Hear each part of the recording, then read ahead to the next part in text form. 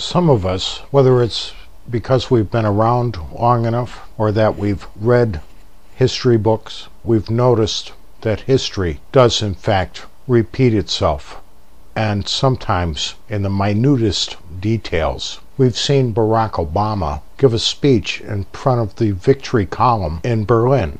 Many didn't realize, but on top of that tower is an angel, and it is that very angel that the Germans used to pray to when they said Sieg Heil. In other words, hail Sieg, hail victory.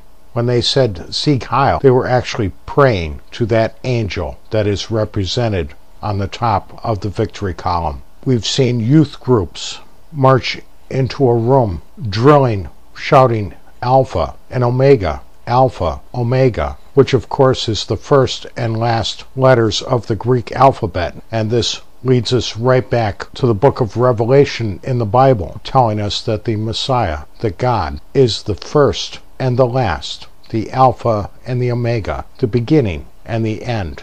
And yet we've seen this youth group apply this to Barack Obama. We've seen young children singing songs in praise of Obama. And I've also showed you videos of how the children in Nazi Germany used to sing praises to the Führer, to their Messiah. Now, you've probably all seen this sign of progress, or people making the symbol of the O with their hands. O for, of course, Obama. Once again, as I say, history repeats itself. These hands that you're looking at now were the hands of the Führer, Adolf Hitler.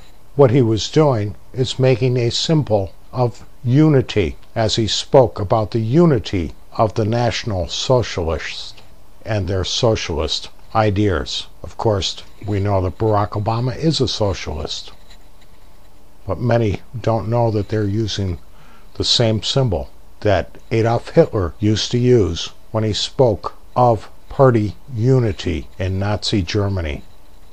Thanks for listening.